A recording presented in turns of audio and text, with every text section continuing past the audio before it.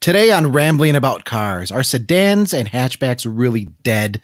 We don't think so, and we've got some pretty compelling evidence to bring our case to Ford and GM because you know what? We want our sedans, we want our hatchbacks.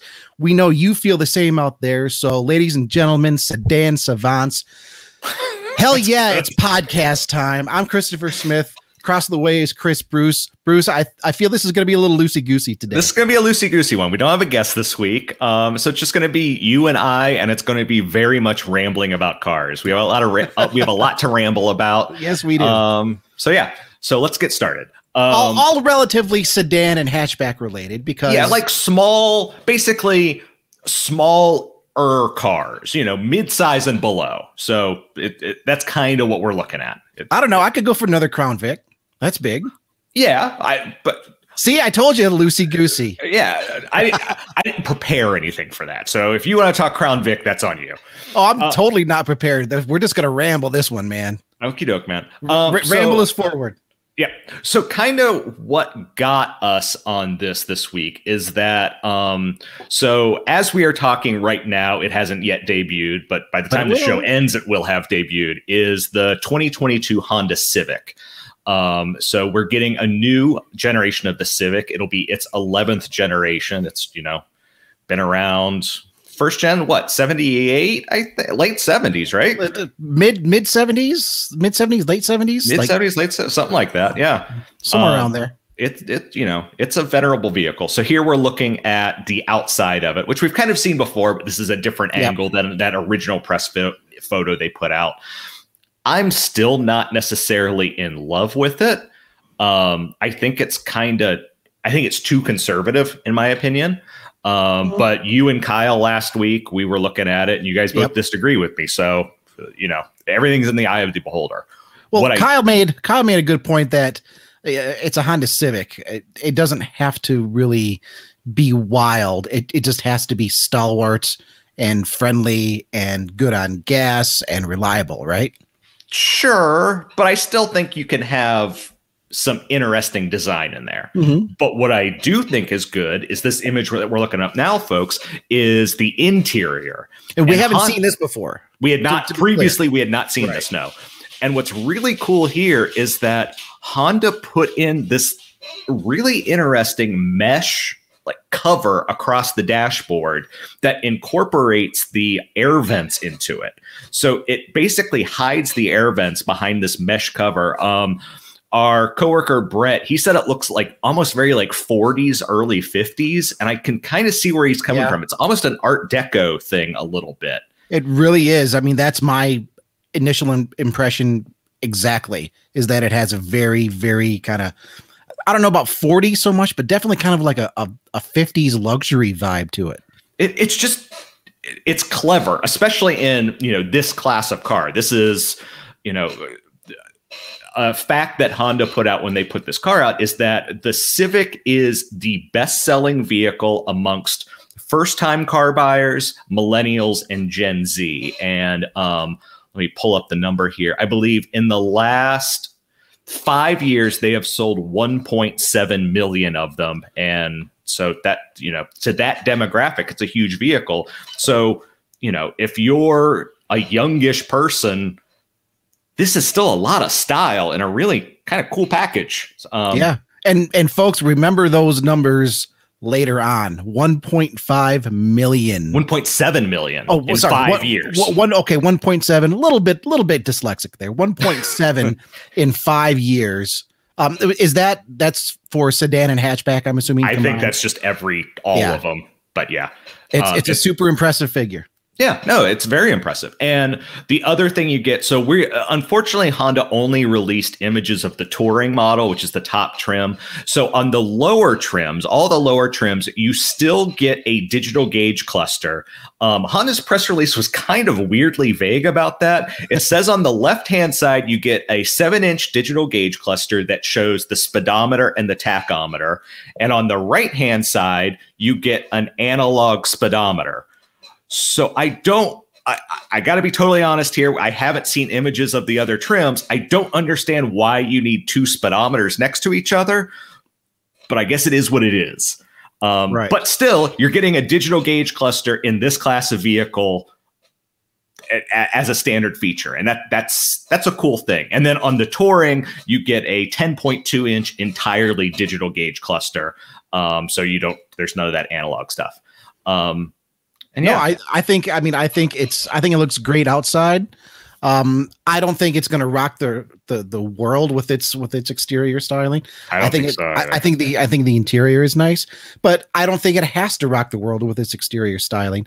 I like the fact that it's pulling from the Accord. I think it's pulling a lot of design cues from the Accord. It very much is. I think I like it better than the current generation, which I think tries to be a little too shouty, even outside of the Type R trim. I think it's trying to speak a little too much stylistically.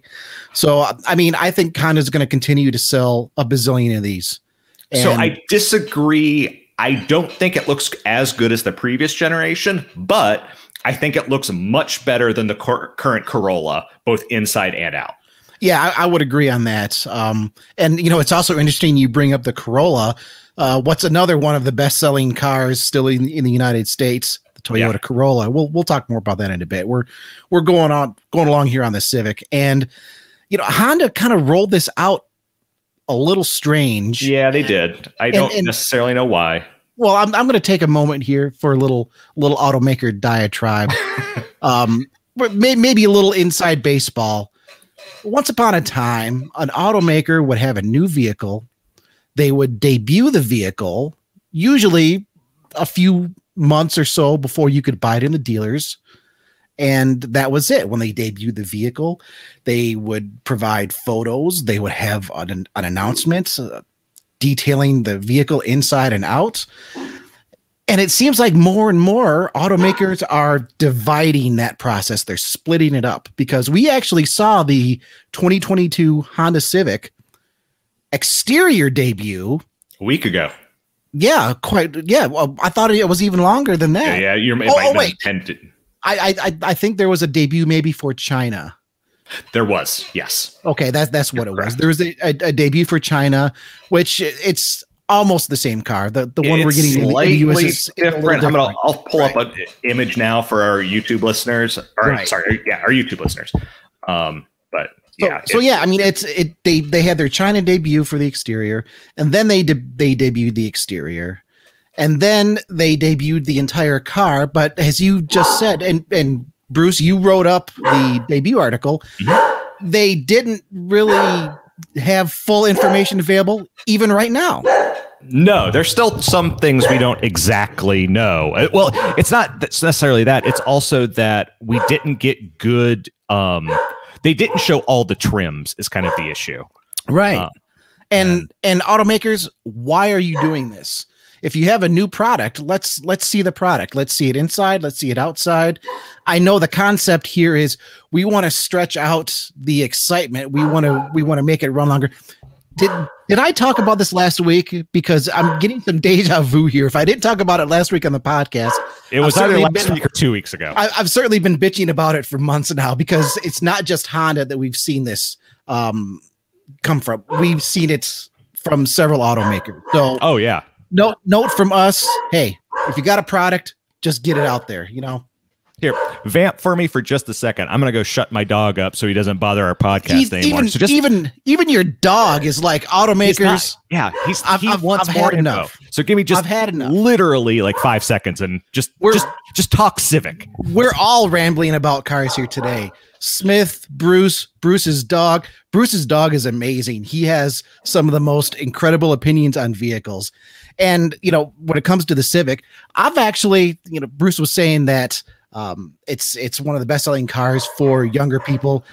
I don't fall into the younger demographic, but I have been kicking around the idea of a new car to replace my Mazda 6 for about the past year and a half. I know that doesn't necessarily make me a serious buyer, but it's still something on my radar. Mm-hmm. And I've almost pulled the trigger on a Honda Civic several times. So it's not just younger buyers that are looking at these vehicles. I was impressed when I drove the current Civic. Not too keen on the transmission, but I mean, it's not a bad transmission.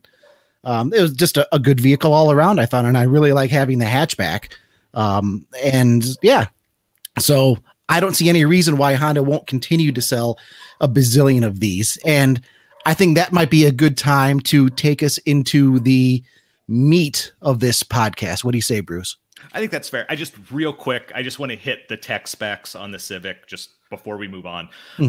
So the 2-liter naturally aspirated 4-cylinder, it carries over, still makes 158 horsepower and 138 pound-feet of torque.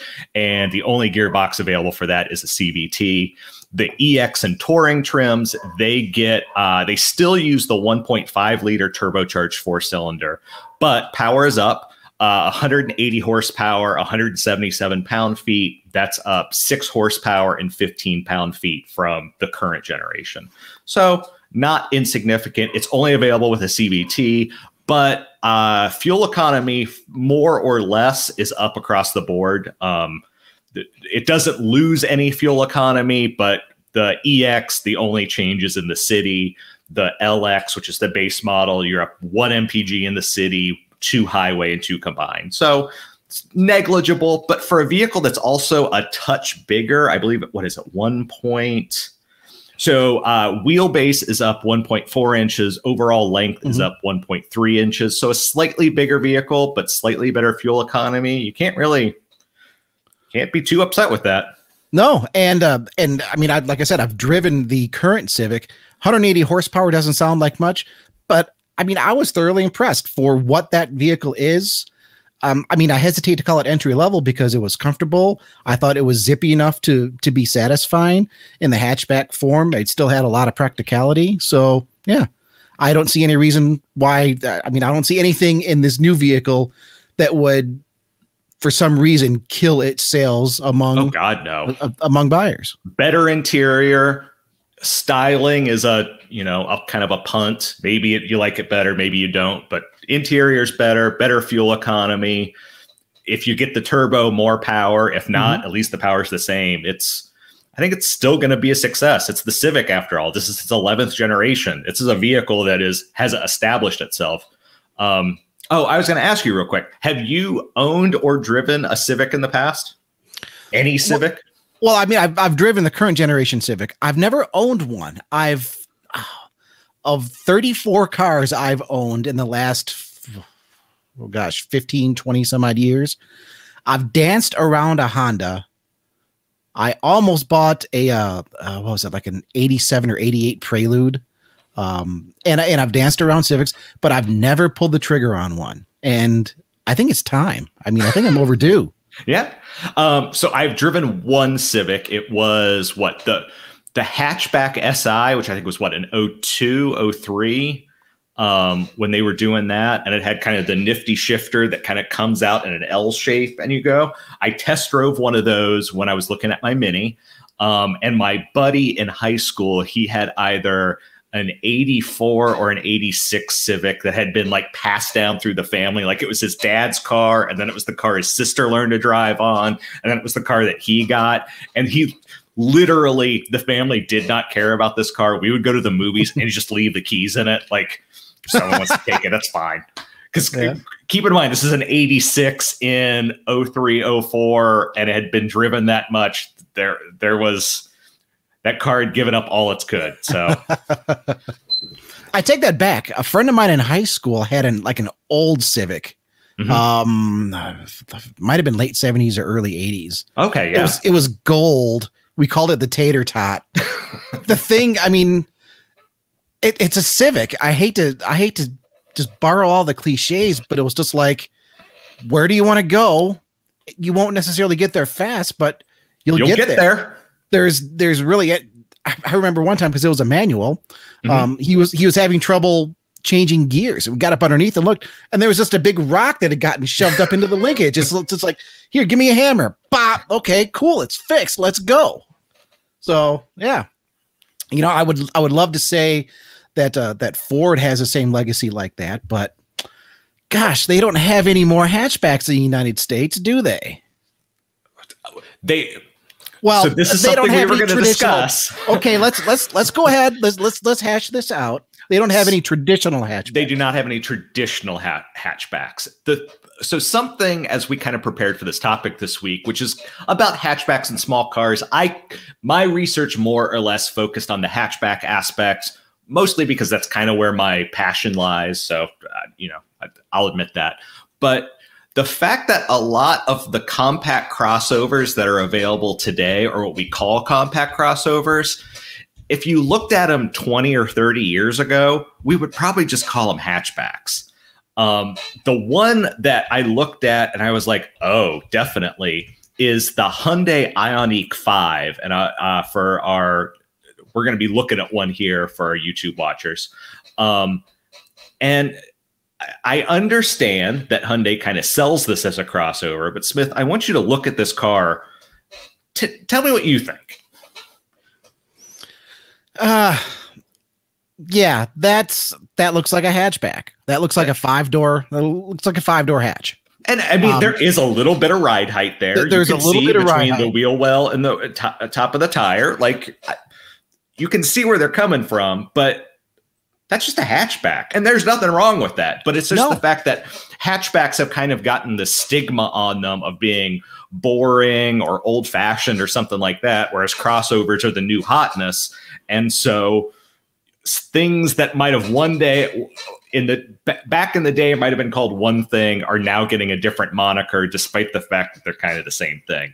Well, I mean, for how long hatchback was associated with cheap. Yeah.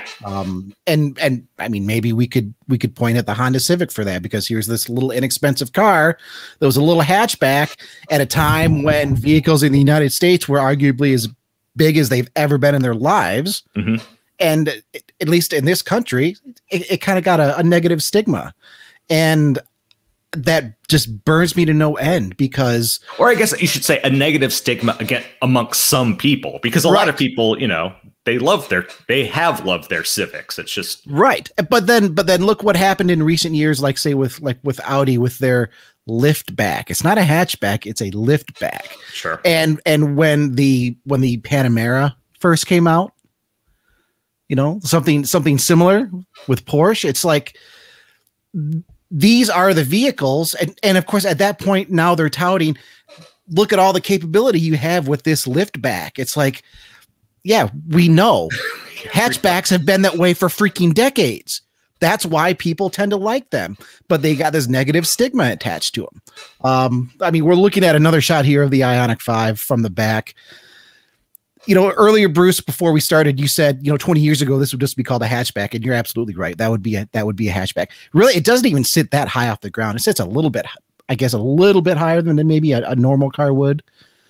But so, is it high enough to really make any difference? You're not going to take that off road. No. And so as we're talking about this, I'm realizing I wrote about another perfect example of this today, and that is the forthcoming Volkswagen ID.5. And so the ID.5 will be it'll have a swoopier roof than the ID.4, but otherwise the two vehicles will be the same. But Volkswagen sells both the ID.4 and ID.5, or at least positions them as crossovers. And again, Smith, you and I are looking at an image of this car. It sits up a little bit higher than the Hyundai, I think. Okay, yeah. But it sits up a little bit higher. No, not much. I mean, let's be honest. I don't think there is a crossover out there that really sits that much higher than just a stock sedan or a hatchback. Yes, there's going to be a little bit in there, but that seems to have become the defining point for a crossover, right? It's taller, it's rugged, and it's like, is it? Yeah. No, I mean, a little bit extra height. Okay, so you're not going to worry about speed bumps or trying to get into your steep driveway quite as much, but you're not going to Moab. No, you're not going to Moab with your crossover, especially with the street tires it comes on. I mean, you probably aren't even going to go down the 2-track trail at your neighbor's ranch to go out to the watering hole. You're probably going to jump in the back of his pickup truck. Mm-hmm. I mean, obviously, hey, it's an image. I'm not anti-crossover. No. Like, I own one. Like, no, it's just that it's the marketing more than it is the reality kind of thing, that you end up with these vehicles that are marketed as crossovers where you're really stretching what a crossover is supposed to be. Crossover utility vehicle. Right. Like that. You're really stretching that utility part. If you want to get like extremely technical, and folks, I think I'm about to get extremely technical here. Well, as technical as I can get. Please. When you talk about definitions, and this is a subject that we've talked about before, definitions. A classic strict definition of an SUV is a body on frame vehicle.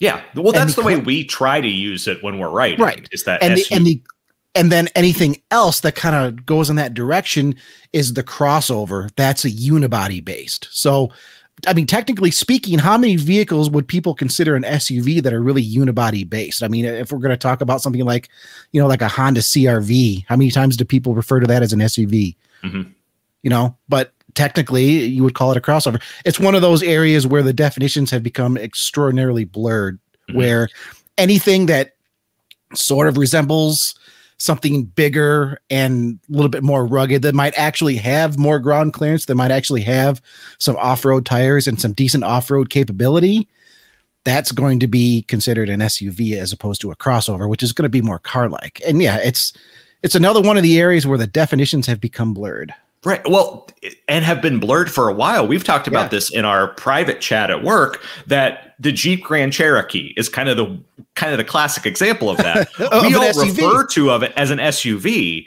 It's unibody. But it's been unibody for a while. Like it is a crossover, but somehow it has been able to get over that hump of kind of the way we refer to these vehicles.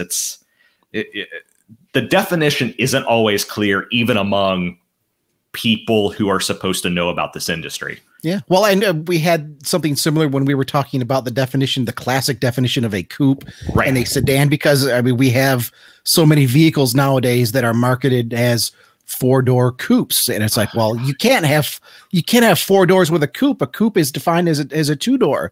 But I mean, there's also a strong argument that says coupe is also defined by its swooping roofline and not necessarily related to doors. When you look at some of the classic definitions, they don't really talk about doors. They're talking more about the roofline and it being sort of a fastback shape. So yeah, it's all a blurred mess. I think this is a good time to tell people to email us at podcast@motor1.com to weigh in on your version of this blurred mess. Oh, totally. We love hearing from people. And maybe we should just wipe all of the definitions clean and just call them cars and trucks for us simpletons. Yep. No, I remember when I was first getting started, I had an editor. I was talking about, I think it was either a Tahoe or an Expedition. And in my copy, I called it a truck. And he's like, I get what you mean, but you can't call it that. You can't call it a truck. Yeah. Yeah, but you know what? How many Expedition owners out there right now have gone out to get in their truck? Right. Let's go take the, hey. Yeah. We know, we get the point. The definitions, they blur. The one thing that isn't blurry is the fact that I can't go get a new Ford sedan or a new Ford hatchback. And no, I don't want an Edge. I don't want an Escape. You want an EcoSport? I certainly don't want an EcoSport. I mean, there's one area that you can say, okay, yes, a lot of these small subcompact crossovers are really just hatchbacks with a little more ground clearance. And I think that the body shape also has them a little bit taller. One of the things that I've always enjoyed about small hatchbacks is that they kind of feel like a go-kart. Even the ones that aren't performance oriented, they feel a little bit like a go-kart. Oh yeah. I haven't had that same sensation with a higher riding crossover. And I don't think you're going to, because part of that comes from being close to the ground. Part of that comes from it's not so much the ground clearance, I think, but it's just the center of gravity is generally, I think the center of gravity kind of belies a little bit of that ground clearance. I think the center of gravity ends up being much higher than you realize. And then, it just loses some of that funness. And that's why I argue that no, there's still a place for small hatchbacks and sedans. And I think Ford and GM, Chevrolet in particular, are just extraordinarily short-sighted on this. Oh, they are so missing the boat here. For now, yeah. So this is kind of something we talked about in, before we started recording, is that your theory is that a lot of these companies are going to hurt inevitably when gas prices go up. Yes. You want to elaborate on that a little bit? Yes. Well, let's start by saying, okay, we'll establish the facts. A while ago, Ford said, we're going to pull away from sedans and hatchbacks, and we're going to focus on our trucks and SUVs. GM, to their defense, they still have sedans that they're supporting with Cadillac, but you're not going to get anything from Buick. You're not going to get anything from Chevrolet. They still sell the Malibu. Barely. The Malibu is kind of on borrowed time. Yeah. And meanwhile, we have sedans and hatchbacks from other brands that are still doing quite well. And the arguments from these two automakers have been, well, the market just doesn't want sedans and hatchbacks anymore. And that is such a load of BS. That's just an excuse for them to not actually build decent sedans and hatchbacks. And to make my case here, I went and pulled up all kinds of sales numbers. The Ford Fusion in its last full year of production, which was 2018, 166,000 units sold. That's, when you look at 800,000 for an F-150 or for the F-Series in total, that's a fairly small number, but it's still significant. It's still 166,000 sales that Ford is just saying, we know what, we don't need those. Meanwhile, for a market that doesn't want hatchbacks or sedans, I'm going to reference 2019 numbers. I've got 2020 numbers that I'll also reference. But 2020 was obviously a sketch year because of COVID. But 2019, okay, the top 20. Number 20 was the Nissan Sentra, and that's the old one before it got new one. It's restyling that I think is actually a pretty sharp looking little car now. 20 at 184,000 sales. The Altima was 18th at 209,000. Would jump up to 11th, the Accord at 267,000 units. In the top 10 is the Toyota Corolla at 304,000 units. Number 9 is the Civic at 325,000. Number 8 is the Camry at 336,978 units. So, yeah, people still want to buy hatchbacks and sedans, and these numbers show that, quality matters. Those are all names that have been established for quite a long time. And sorry, Ford, but when you have a Fusion that you let wither on the vine for years, and then you say, well, the market's not asking for sedans. No, the market's not asking for your sedan because you've just let it die a slow death. And you can say the same thing for the Taurus. Oh, the Taurus. I've had many Tauruses over the years. I always thought it was a good car, even when they were kind of, jelly bean goofy there in the mid and late 90s. But again, Ford updated the styling in 2010, but the platform was still the same Ford 500 underneath from 2005. Which gave it a Volvo platform originally, right? If I remember correctly, I don't know if they took it straight from Volvo or not, to be honest. Okay. I know there were some connections there. Yeah. But there was the styling update for 2010. And then there was another facelift, I think it was around 2014 or 2015. But we're talking a minor facelift. The platform underneath never changed. Yeah, right. And you can't expect to keep buyers interested when you have something stretching that long. And I know there are Dodge people out there that are saying, well, what about the Charger? Well, the Charger has endured, and hey, it's cool that it has, but what's not on our sales list anywhere in the top 20 is a Dodge Charger. Nor is there a Chrysler 300, two vehicles that have both withered. Hey, it's amazing they're still around. I think it's cool that they're still around. Chrysler 300 especially is amazing that it's still around. Yeah. And when you look at Altima, when you look at Accord, 2020, I don't like referencing these 2020 figures because 2020 was such an off year for everything in the US. But technically speaking, the Toyota Camry was the 6th best-selling vehicle. So I will reference 2020. Yeah, no, you're absolutely right. I will reference 2020 though, because there is an announcement that Toyota put out in 2020. And granted, this does come from their marketing side. So, there's going to be some spin to it. But I want to read this quote because I do think it's interesting. And this is from the company's marketing vice president, Cynthia Tenhouse. And she said, "It's amazing how much of a demand there still is for sedans. We're expecting a 4 million unit market for sedans in 2020. We're happy to take as much of that market as we can. For us, that represents roughly 750,000 sales in the US. That's more than other OEMs make altogether." And that's a fair point. There are companies that I don't have the numbers in front of me, but I am almost positive Jaguar Land Rover does not sell 750,000 vehicles in total in the US in 2020. You know what? Talk just a second. I want to look it up because I'm curious. Go ahead. I've got plenty to talk about here. Let's consider some of the numbers that here. I'll read off some numbers for 2020, which was a down year. Okay. Honda Accord, nears makes no difference, 200,000 units. Toyota Corolla, 237,000. Civic, 261. Camry, 294,000. Some quick math here. What? 255, 750, 850. We're talking a million vehicles right there, just in those few. So that's a segment that Ford and GM, particularly Chevrolet, that's a segment that they want to abandon completely. You want to abandon a million vehicles completely? What bizarro world does that make sense? Especially when you look at other markets around the world. I'm going to take a look here at Europe, where, the top 10 selling vehicles from 2020, and for whatever reason, Europe was hit hard, but it wasn't hit quite as bad as the US. China was only down like 5% in 2020. So, that's the world's biggest automotive market. They're still humming along. Europe, there is one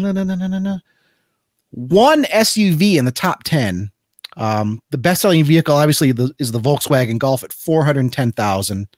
I don't have numbers for the Clio or for the Polo, but when you look at Europe, one SUV, the Tiguan, that's what, 1, 2, 3, 4. Tiguan was the 5th best-selling vehicle in Europe. You've got the Renault Captur, which is a crossover. Did I say that right, Bruce? Because I'm terrible with pronunciation. That one's good. Yeah. Jump over to China. Now there are a few more. Wait, what's it? Wait, what? I've got this number up. So just you got it up there. Yeah. I was only half listening. How many Corolla and Camry sales did you say US 2020? It was like 250 each, right? Pretty much. Toyota Corolla 237,178. And then you asked for the Camry? Yeah.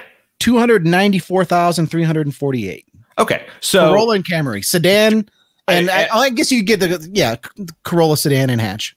Yeah. And I guess we don't know Avalon, but whatever. So calendar year 2020 in the US, Jaguar Land Rover moved 425,974 units, and that was down 23.6% from 2019.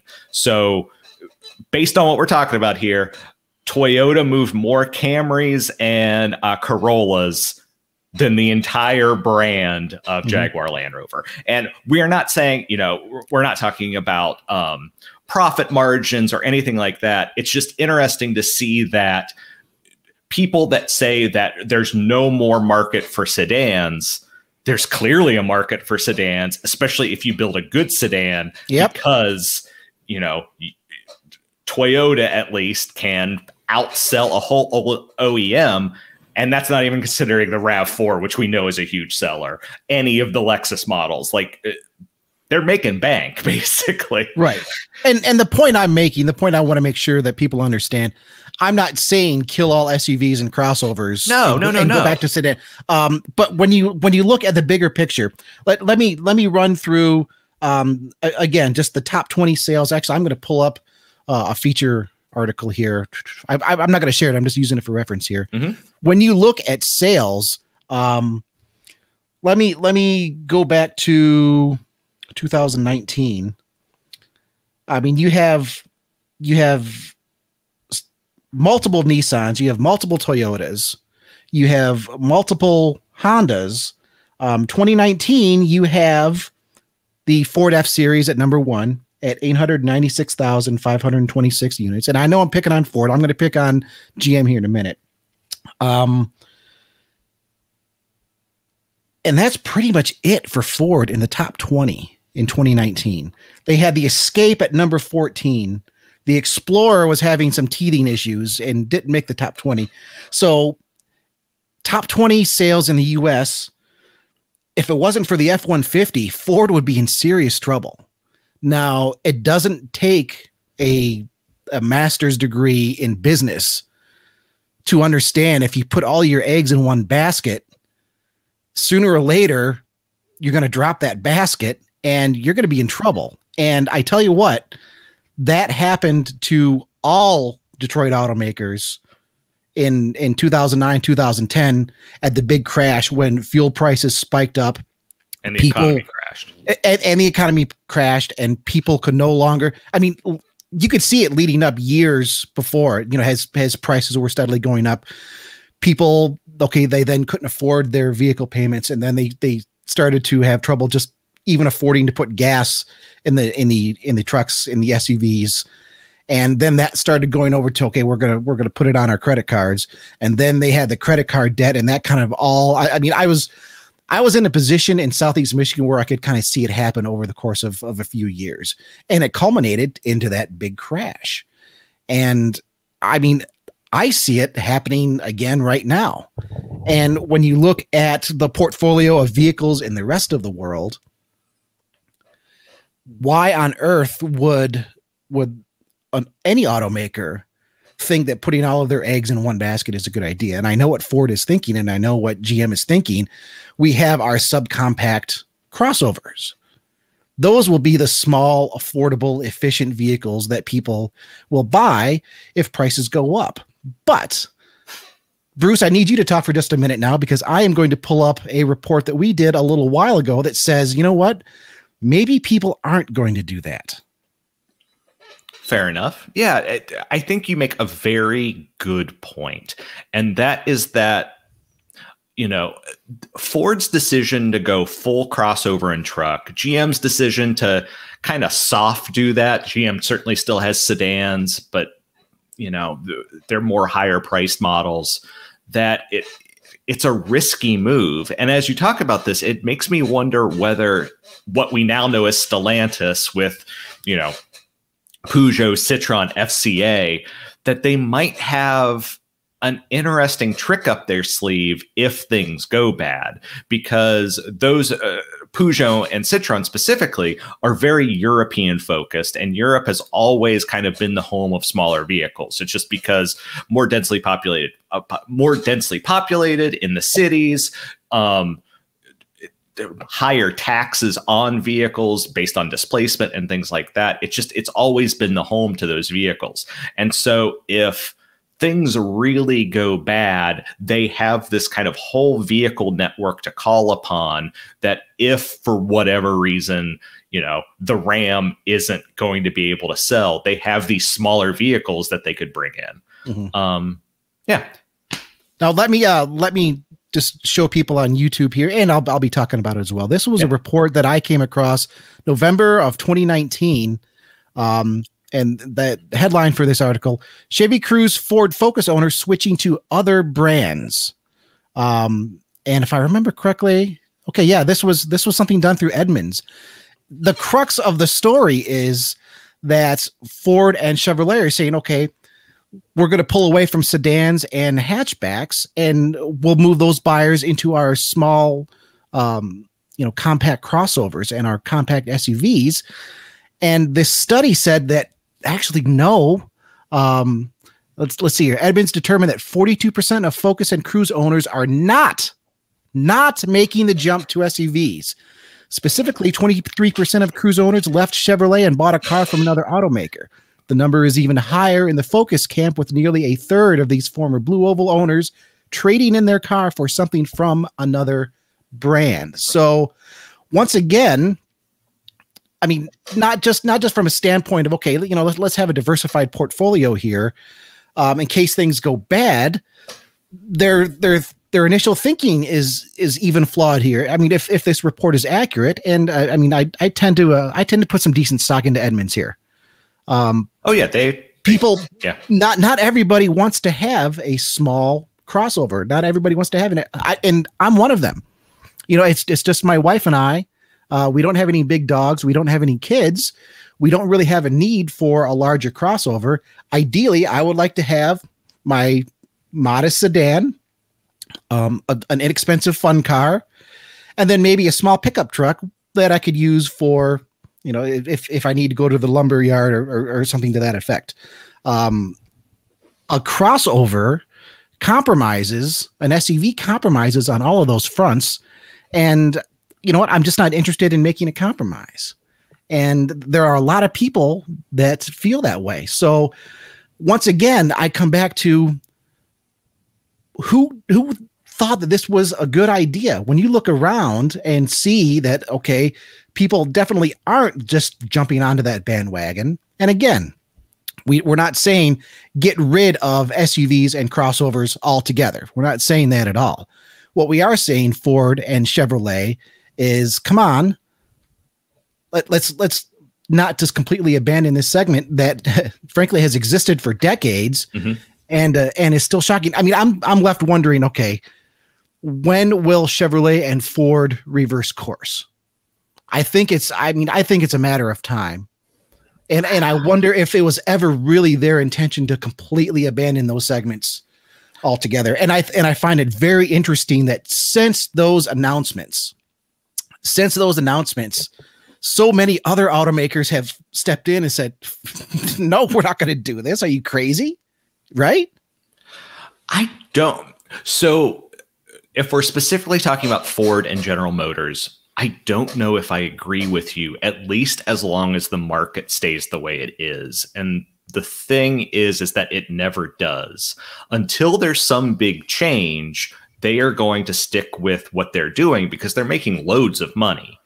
But it's so short-sighted. Yes, exactly. That's the issue. You have your Honda, your Toyota, your Nissan, and I'm sorry that they're all Japanese automakers. It's just the way it works. Is that they kind of have this much broader portfolio of vehicles. That if you look at Honda, they do have a pickup. It's not necessarily popular everywhere, but they have the Ridgeline. If you look at Toyota, they have the Tacoma, the Tundra. That, you know, it's not like they are saying, no, we're not going to build trucks. We're not going to build SUVs. It's just that they have this much broader portfolio that it seems that they are in a much better position that when things shift, that they are going to be able to juggle their market lineup better to be able to deal with that. Whereas, like you were saying, Ford and GM has very much put all of their eggs in the basket that we are going to maximize profits off of these vehicles. And as long as things stay the way that they do, we're going to make money. The issue is that, as you know, people our age have seen, the market doesn't stay that way forever. It doesn't stay that way. And I mean, I'm continually amazed. I know there are people out there way smarter than me. Trust me, I encounter them every single day. Same. And it's like I see this as plain as day. We're on the cusp of another housing bubble. We have the market that was already the automotive market that was already starting to slide before COVID kicked it in the behind. I mean, how can you not see that there is going to be a big change coming? Is going to be coming very soon. And, you know, our Detroit automakers, and we haven't really talked about Stellantis. And by Stellantis, I'm talking about Chrysler and Dodge here. I touched on them a little bit. And even Jeep. I mean, there's the Dodge Charger. I mean, that's not a small economical sedan. I mean, it's a cool sedan. It's a large sedan. It's a large sedan that's not particularly roomy inside. But that thing is so old that they have paid off the tooling so long ago that what they must make bank off of that car. But they still need to have some options. Right. When, and yes, I'm saying when things get tougher. I mean, what am I going to buy from Dodge or Chrysler under 25,000? That's neat. That's kind of fun. that has some practicality. It's also good on gas. I mean, that's the thing. Right now, there isn't nothing. Answer. Not a damn thing, and that's pretty tragic. I can go get an $80,000 Hellcat something. TRX. Name, insert whatever Dodge, Chrysler product, Jeep product you want in there. It's extraordinarily. It's just so short-sighted. I can't understand why there isn't more concern from these brands. At least with General Motors, we're seeing General Motors really trying to take some strides in the electric realm.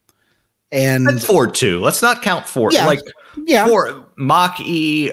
We know the F-150 EV is coming. Let's not, let's be fair here. But again, we're talking about vehicles that are going to be what, 50,000? Probably. I mean, I'm not made of money. I'm not bad, but I'm not made of money because I've been looking at vehicles the last year or so. I've been staying pretty much under 25,000. I mean, sure, there are more expensive vehicles that I would like, and that I could afford, but I'm just not interested in having that kind of a monthly payment. I'm not interested in putting that kind of cash out. So what vehicles are offered in that range? There are a lot of them. None of them come from Ford, General Motors, or Stellantis. By that, I mean Chrysler, Dodge, Jeep. Can we just say Stellantis is a stupid name? Can we just, this is not the point of the podcast. It is not stupid name. Every time I say Stellantis, it's like I want to go get in my space capsule and fly to Pluto. That is such a cool sci-fi name. I dig it. No, it's not.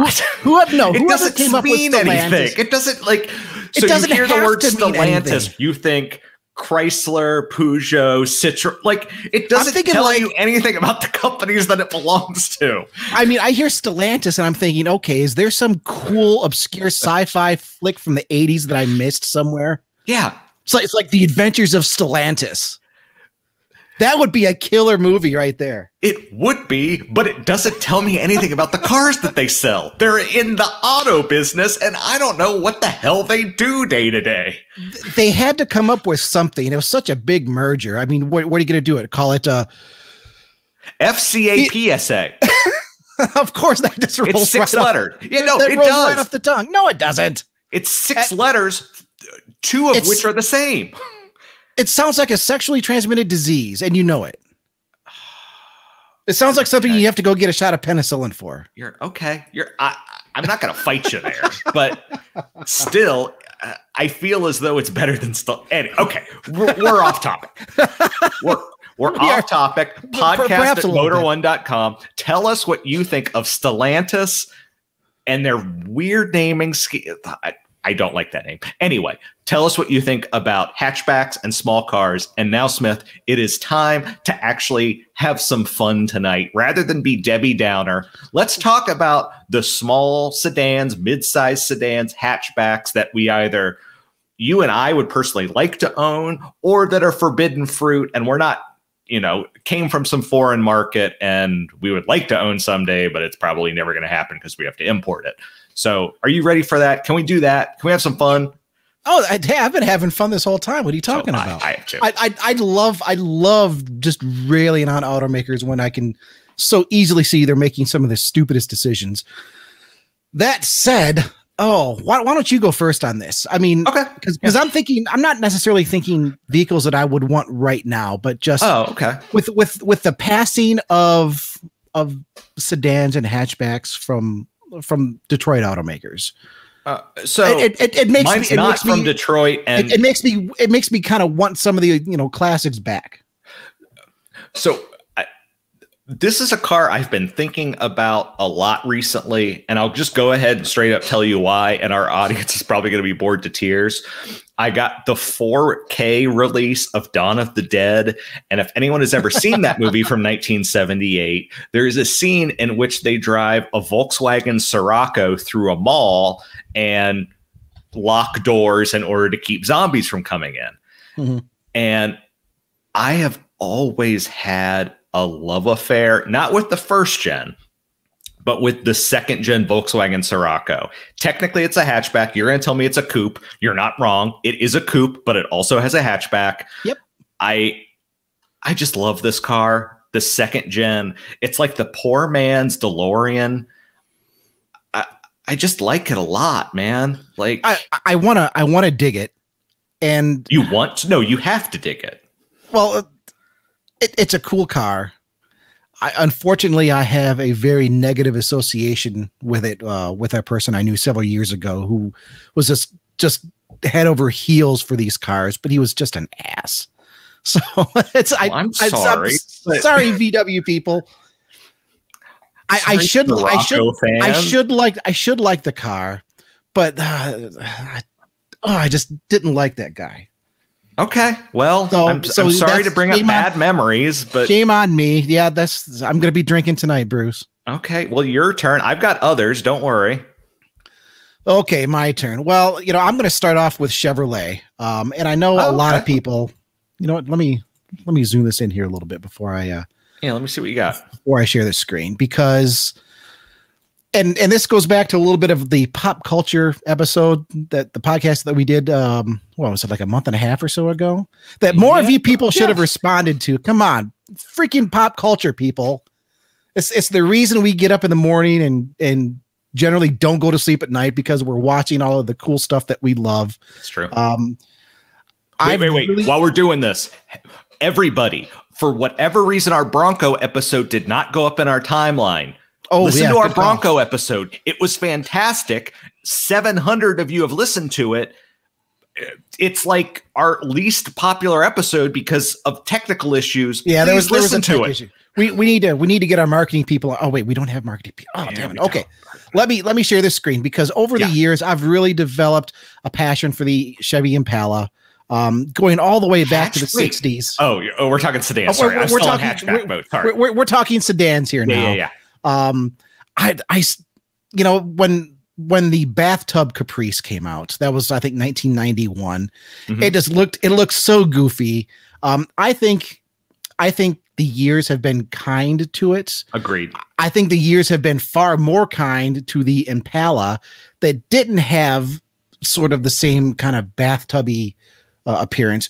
When the 94 Impala SS came out, I mean, that thing was just cool as hell. Yeah. And it's still cool to this day. I've had two Buick Roadmasters, one sedan, B-body sedan, a 94, and then I had a 94 wagon, which, I mean, it was the same LT1 engine. The Impala had other tweaks over those. I've never had the Impala SS. These have been going up in value for quite a while. Yep. And I mean, with Chevrolet stepping away, I would love to see a new Impala.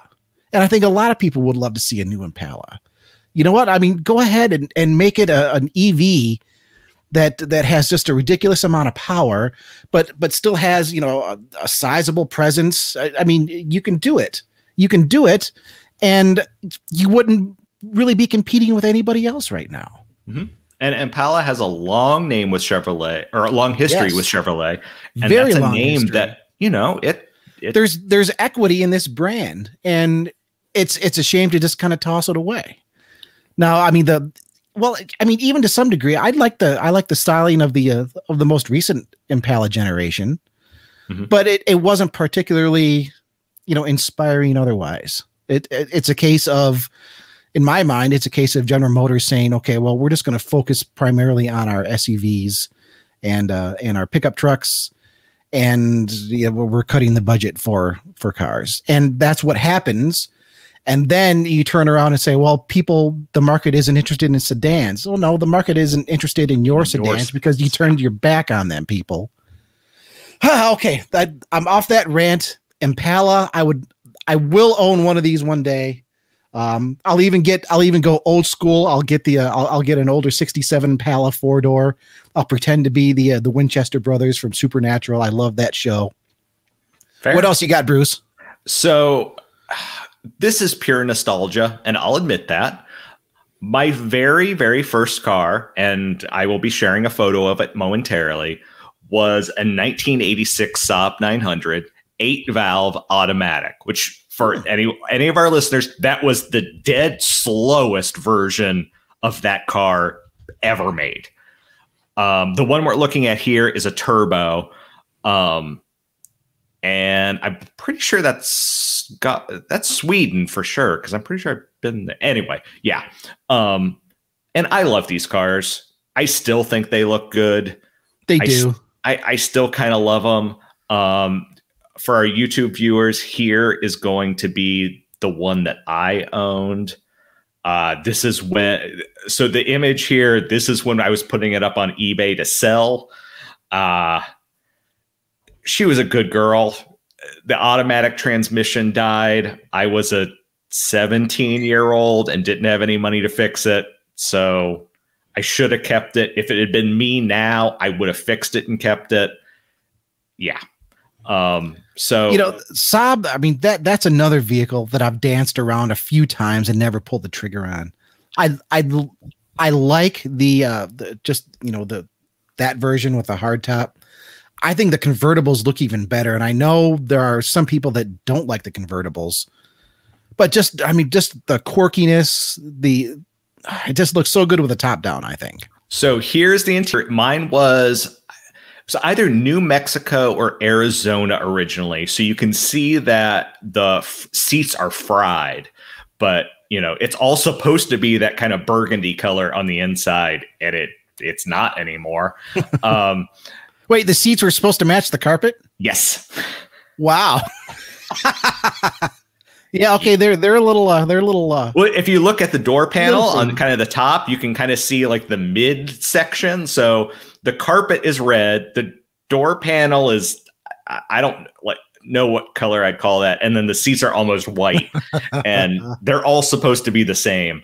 But you never fall out of love with the first one, you know, and I would like to have the pinnacle of this car. I don't necessarily want this car back, but if I could get a turbo or an SPG with the 5-speed, I would be so happy.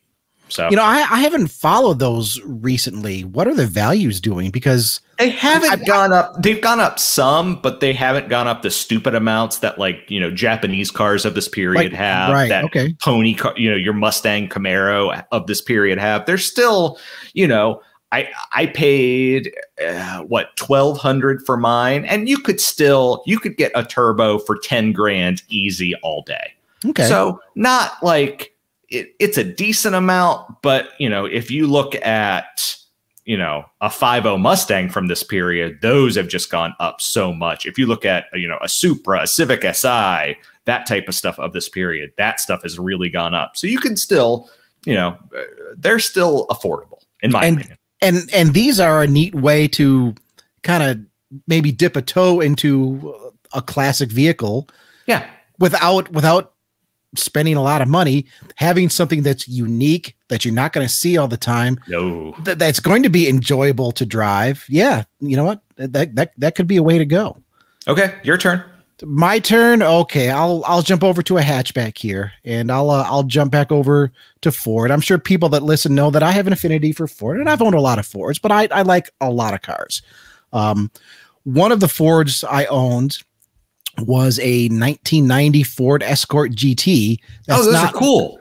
That's not what you're about to see. This one, I loved this one, but I also hated it because it was a $400 winter beater that I bought. It was an EXP.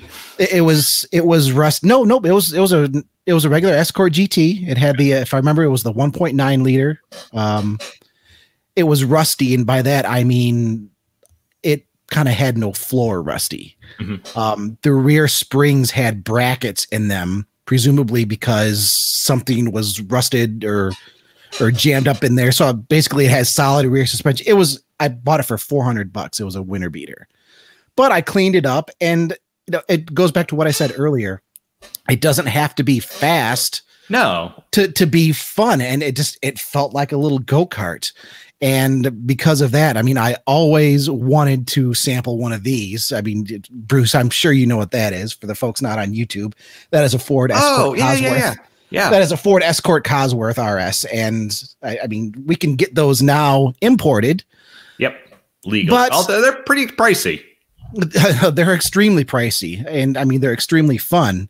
But with Ford not doing this sort of thing anymore, I mean, once again, I guess the Escort name in the United States didn't carry quite the same weight as it did across the pond. Right. I mean, the Escort was just such a legend in the rally scene. But with our global community these days, I would love to see Ford resurrect the Escort. You know, give us something a little different. Is that a crossover, Bruce? Because I mean, it has some ride height to it. I mean, modern standards, yes, it is. I mean, it had, yeah. Okay, could this really be a crossover? I mean, it's rally heritage, so it wasn't slammed right on the ground. A lot of people did slam them, but I would love to see a new Escort come about. I would love to see Ford. I mean, go back to some of your pedigree. Go back to some of your brand equity that you have in some of these names. We've talked about this before. The Thunderbird name is begging for a comeback on an EV. It really is. It would be perfect. Thunderbird and Lightning. Yep. Come on, Ford. That's just that's easy. It's right there. It should be a no-brainer. Instead we have the EcoSport and Mach-E. Why isn't Mach-E Thunderbird? Because it's a Mustang. Okay. It's a Mustang. He says with air quotes. Yeah. But no, with sedans and hatchbacks allegedly being gone. But a Thunderbird has been everything. It has been a 2-seat roadster. It has been a 4-seat personal luxury coupe. It's been a 4-door. Did you know they made a 4-door? I did know that. Yeah. Yep. It's been a 4-door. The best selling, people love to remember the 55 to 57 Thunderbird. The best selling Thunderbird, the 70s, right? The late 70s when they were pretty much as big as they'd ever been. Yep. So yeah, again, lots of great of heritage there that in theory we'll never see because Ford isn't going to do that anymore. So speak up, people. Tell Ford that they're just going crazy here with some of these ideas. You got anything else, Bruce? Oh, of course. Yeah, I can do this all night. Let's keep going. So one super quick one and one that I'll kind of talk a little bit more about. So we were talking about Escorts, and it just reminded me of the Escort EXP, which was the 2-seat version coupe. Yeah, a girl I knew in high school had one of these, and I asked her if I could ride it at one time, and unfortunately her and her boyfriend were in it, and she said her mom wouldn't let anyone ride in the back. So I never got to ride in it because I was a car guy even in high school and enjoyed weird, quirky stuff. So yeah, that's my Escort EXP story. No, I'm glad you brought that up because I've seen those from time to time, and I've often thought about them. I think about so many cars, but the only thing I don't think about is a Grand Am. We've been down that road before. Yeah. And in fact, I even test drove. Oh wait, no, that wasn't an EXP. That was a ZX2, which was kind of the evolution. Sure. But it just the ZX2 just didn't really do anything for me. No. But I always dug the look of that EXP, especially the earlier ones before they got the flush headlights, which came about I think in the late 80s. Where they had kind of that just that kind of chunky, blocky, angled light. Yeah, it was one of those cars had to incorporate those sealed beam headlights, and they didn't do it well, but yeah. I mean, it was one of those cars that looked fast just sitting still. And the irony is that it wasn't fast at all. It was so not fast at all. Yeah. Okay, so here are 2 cars. The first one I wish I could have the style of, and the second one I wish I could have the engine of, and I wish I could smash them together. So these are both forbidden fruit examples. First one we're going to look at here is an Alfa Romeo 145. To me, that is just a really nice looking little hatchback. Obviously never came to the United States, just kind of a neat looking hatchback. Second one we're going to look at here is an Alfa Romeo 147, which was the successor. And this is specifically the GTA model. And that got the final iteration of the Busso V6. So this is a 3.2 liter V6 driving the front wheels, unfortunately. But if any of you have ever heard one, the Busso V6 is perhaps, it ranks among the best sounding engines in the world. It also happens to be one of the best looking engines in the world. I don't have a good engine shot. This image I'm going to be putting up here, this is the 3-liter version. The car I just showed you had the 3.2-liter version, so just a little bit bored. But it has these polished intakes on it, and it's just gorgeous. It's one of the prettiest engines in the world, and I can't play the sound for you here because it doesn't work. But search on YouTube Busso V6, and you'll find some videos. And it's this perfect mix of raspy and muscular, and it's wonderful. And to be able to have it in a hot hatch, yeah, perfect. So. Well, you know, it's interesting that you bring that up and you talk about that engine, because I'm going to wrap up my portion of this conversation with a car that I do miss.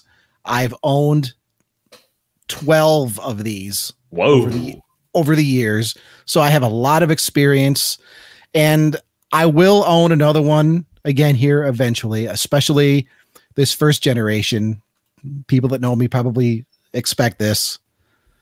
The first generation Ford Taurus SHO. Oh, I've had quite a few of these. How many first gens have I had? Let's see. 1, 2, 3. I think I've had four of the first gen cars. That's impressive still. And that, or no, maybe more than that. One of them was a parts car. I don't really need to count that. Sure. But then the Gen 2 cars, the Gen 1 cars, I mean, I was young when the Ford Taurus first came out in '86. And for those that weren't around then, it's hard to describe the effect that this car had on society, because this was a time when you looked at the Chevrolet Caprice, which was extremely boxy. Mm-hmm. You looked at the Ford Crown Victoria full-size sedan, which was extremely boxy. Ford's mid-size sedan, their LTD was extremely boxy. Everything from General Motors, like the Pontiac 6000. I mean, everything was just boxy. You had Audi, the 5000 that was kind of coming around at this time. Even the BMWs of this era, you know, like the 5 Series. I mean, they were still relatively boxy. And then this thing came out, and it looked like the freaking future. I mean, that's really the only way you can describe it. It looked like the future. The buyers responded. It became the best-selling car in America. And then Ford had the high-performance version in 1989 that had that Yamaha V6. I don't have a picture of the engine. Bruce, do you want to find a picture of the Yamaha V6 engine while I talk a little bit more about this car? Because you talked about that V6, and it's definitely one of the prettiest engines around. The Yamaha V6 with that just awesome 12-runner intake system. I think it's also one of the best looking engines around. That engine was so far ahead of its time. In 1989, when Ford's 5-liter V8 was making 225 horsepower, the 3-liter V6 made 220. It did it without any sort of turbo or supercharger. And it was efficient enough where it didn't need any sort of EGR system either. And no, I don't think I knew that. And with it needed EGR in California, but it met emissions everywhere else without any sort of exhaust gas recirculation system, which I've found just, I mean, I still consider that extremely impressive for the time. With the 5-speed manual, of course, you could only get it with a manual right off the bat. If you were gentle on the gas, there were many times I got just about 30 miles per gallon on the highway. Really? That's an impressive number. In 1989, yeah, I mean, I thought it was extremely impressive. 0 to 60, about 6.5 seconds if you could get it to hook up. It was always just a pain in the butt to get it to hook up. I had an 89 with just a few bolt-on modifications that ran a 14.7. That was no superchargers or turbochargers. I mean, that sounds slow these days. but back then it was enough to beat Mustangs and Camaros. And I think that engine that we're looking at right now is probably one of the most, I won't say it's underrated, because a lot of people know it and respect it, but they don't know just how technically advanced it was for its time. I mean, that's an engine that I think could still have a place in a modern vehicle today. And the sound that thing makes, especially when the secondary runners, it's each cylinder is fed by two intake runners. There's the long intake runner that was designed for better low end power. And then at 4,000, well, technically 3,950 RPMs, the second set of runners, the little short runners, would open up. So I used to talk, I love it when the secondaries open up on my show. And these old school muscle car guys would be like, oh, you don't have a carburetor, you don't have secondaries. It's like, yes, here's how it works. So, and when those opened up, I mean, you just got a completely different sound. It was like, you know, the Honda guys would say VTEC. It just completely changed sound, took off. And yeah, I'll probably have another one of those one of these days. It's been long enough now where, I mean, because I had so many and I was so into them, and I did clubs and everything, and then I just kind of got burnt out on them after a while. But I mean, enough time has gone by. I'll keep an eye out for. I specifically want an '89. 1989 still had the old original Taurus dash. 1990, the interior changed. 1990, you also got anti-lock brakes. 89 didn't have any lock brakes. 89. That they were a little bit lighter. They were only like about 3,100 pounds. And I mean, they were fairly tossable. So yes, Ford brought back the Taurus. I was actually, or they brought back the show. I was actually part of that whole thing that happened in 2009 at the Chicago Auto Show when they unveiled the 2010 show. And, you know, it was neat, but I mean, they took it in a different direction. It's still, to this day, I mean, that car is still just an awesome sleeper. You know, when they went with the EcoBoost V6, but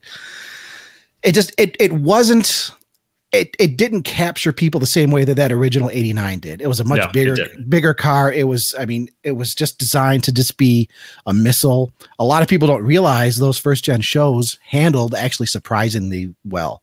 They had big rear sway bars, and it was very easy, even though it was front wheel drive, very easy to just dip into a little lift throttle oversteer, very controllable. Yeah, Ford kind of had a secret home run there. And with sedans gone, will we see it again? Well, I mean, is there any sort of crossover that could get a cult following like that car has developed? I don't know.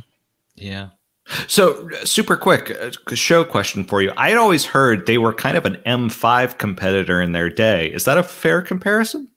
BMW people are going to hate me on this, but it's absolutely a fair comparison. You know, like for like performance wise. I mean, I think BMW still had a better interior in luxury, better interiors for sure.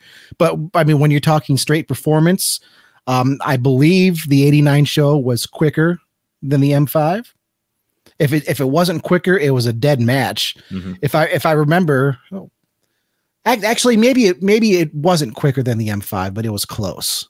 I'm trying to remember if it was the M5 or if it was the 7 Series. But I mean, it's definitely right there. Straight line. Handling. Well, the M5 was rear wheel, but yeah. Rear wheel drive is always going to handle better on a track. I mean, you're able to use the power to your advantage a little bit better. But the show wouldn't leave any. The show would surprise. I know a guy that had a 92 the first year for the second generation. He upgraded the suspension. He upgraded. He was running iBox springs and I think Tokiko struts, which, I mean, not a huge upgrade, but it did help things a little bit. And I mean, he was out tracking the car and he was pissing people off because they're looking in the mirror and it's like, I'm driving this BMW. This guy in this Taurus is sticking right behind me. And I remember him telling me he was at Gingerman Raceway in South Haven for a special event. And he was like, I had a lot of people saying that, hey, they love the car. This is back probably in I think the early 2000s. He's like, yeah, they love the car. And there were a lot of people that were just like, they were just angry. You know, so yeah, Okay. Will we see it again? I don't know. I hope so. You know, maybe, but they always exist. That's the thing. Is that the classics will always exist, and we can certainly appreciate that. Yeah, that's something that I kind of harp on amongst the super hardcore auto enthusiasts, that they say, "Oh, the manual is dying." There are millions of cars out there with manual transmissions. Oh, you know, every little bit of tech or whatever. Like, as long as the passion is there, those vehicles will survive. And I think for the vast majority of vehicles, there is passion for them. You know, maybe, you know, your inline six Camaro might die. That might be a thing, but there will still be Camaros out there that for folks to enjoy. So, yeah, you're absolutely right. I don't get the hubbub and just sometimes just the sheer lunacy that some people exhibit when they talk about modern cars, and it's terrible. And okay, if you like a specific vehicle, you're still going to be able to get a specific vehicle. You're still going to enjoy that. It won't be a new vehicle. No, you're not going to go out and buy that new vehicle. But that's then part again, of the joy of it. Yeah, right. I mean, having the classic, still being able to have that classic experience. And you know what? I hate to say this for some of you people, some of you listeners out there, there are a lot of new vehicles that are freaking amazing. And you won't even give them the time of day because you're so stuck in 1970 that you refuse to, or 1990 or 1990 or 2000, like JDM people. Yeah, I was thinking BRZ folks who are like, oh, it needs a turbo. Oh, it needs a turbo. That people have been saying that since that car came out. It doesn't need a turbo. It's fine. Yep. It's fine. They made it that way for a reason. And if you don't like it, just go buy something else. But it's there for the rest of us. Right. And how many people are just completely ignorant of some of these great machines that are out there because they refuse to drive anything without a manual, which, okay, whatever, if that makes you feel better about yourself. B, it doesn't have the right badge on the front. Like, it doesn't have the right badge. Are impressive, but a lot of people are just never going to look at a Kia. But honestly, that's kind of the modern muscle car. It's your mid-sized car with a big engine in it. That's the definition of muscle car. Yeah. And then there are the people that will have nothing to do with electricity because it's soulless. And it's like, so getting your ass like literally shoved into the back of a seat from instant torque and hitting 60 miles an hour much quicker than your gasoline powered car can do it is soulless. It's like, come on, people. Just get with the times. There's nothing wrong with change. There's nothing wrong with looking at what's new and exciting and what's coming ahead of us. And there's also absolutely nothing wrong with fondly remembering and honoring what has gone by and enjoying the past. Like, there are still Model Ts out there on the road that you can own and buy. If that's what you want, you should go for it. Like, right. And anything in between. Like, the beauty about the automotive hobby is that at this point it has existed for over a century, and that it almost, I guess I shouldn't say that every idea has been explored, because obviously there's always new things to go on, but there is a niche for everyone. Like, I would love to own a Corvair. I know that there are a lot of people that see no desire in owning a Corvair, but I can, and they're still out there. There's still thousands of them out there. So, but basically what this comes down to is buy what you want, drive what you like, and that's fine. I'll close this out by recalling an old Top Gear episode, and maybe you remember it, and maybe the listeners out there remember it, with James May and Jay Leno talking. I think they were. I think May was talking about the Honda Clarity, the fuel cell car. I could be wrong on that episode. I mean, we're talking a while ago, but they were talking about the future of motoring and electric vehicles. And I think it was Leno that made the point. Electric vehicles right now can do what regular vehicles did for the horse back at the turn of, the 20th century, when horses were still very much the main mode of transportation. They were utilitarian. When the car came about, it freed the horses to be something appreciated and enjoyed for the incredible animal that they are. I remember this conversation. I agree. I don't remember what they're talking about, but I remember this exact conversation. We're at a point now where you can have your electric vehicle, and if you think it's soulless, hey, that's your opinion. You can have your vehicle and even your self-driving vehicle that will get you to where you need to go. And then that frees up other aspects of passionate motoring to really just enjoy and embrace. And for me, I mean, that makes all the sense in the world. I agree. Do you agree, folks? Podcast at motor1.com. Yeah, I think that's all there is to say tonight. And again, podcast at motor1.com. That is our email address. Send us emails. We can get an email this week. I feel lonely. We get someone send me an email and say hello. We get a lot of email through tips. Maybe those are weird emails. Some of them are weird, but we've also had a lot of emails. 90% of those emails are weird. Hey, you can email us tips at motor1.com. You can email us podcast at motor1. We look at the podcast at motor1.com email directly. Yeah. We are still interested in hearing your car stories. We are still planning a future episode that focuses specifically on rambling about cars listeners. So we are happy to hear about your stories. If you don't start sending us your cars, I'm just going to start talking to my family members who have interesting cars and inviting them on and pretending like I don't know them. Oh, One really? Day, this weird guy. You don't say. Yeah. Like, you're my uncle? Oh, you have XXY car? Never met you before. Oh, that's interesting. So get on board, folks. I've said this multiple times. If you have an interesting car that you have been working on over this pandemic, send them to us. I want to see what you're working on. I'm not going to judge you. I don't care if you have a Toyota Cressida or a Pontiac GTO or a Ferrari. Like, for the record, I'll probably judge because I'm kind of a jerk that way. I'm sorry. Well, he's a jerk. He just said it. He just said it. I can be. No. Send us your stuff. Yeah. Podcast at motor1.com. We'll be kind. You can also follow us on social. I'm on Twitter at CHWriting. Yep. Bruce, I am on Twitter at Chris Bruce 1985. That's all together. If you want to follow me there, we're always at motor1.com. That's where you can find both of our writing every single day.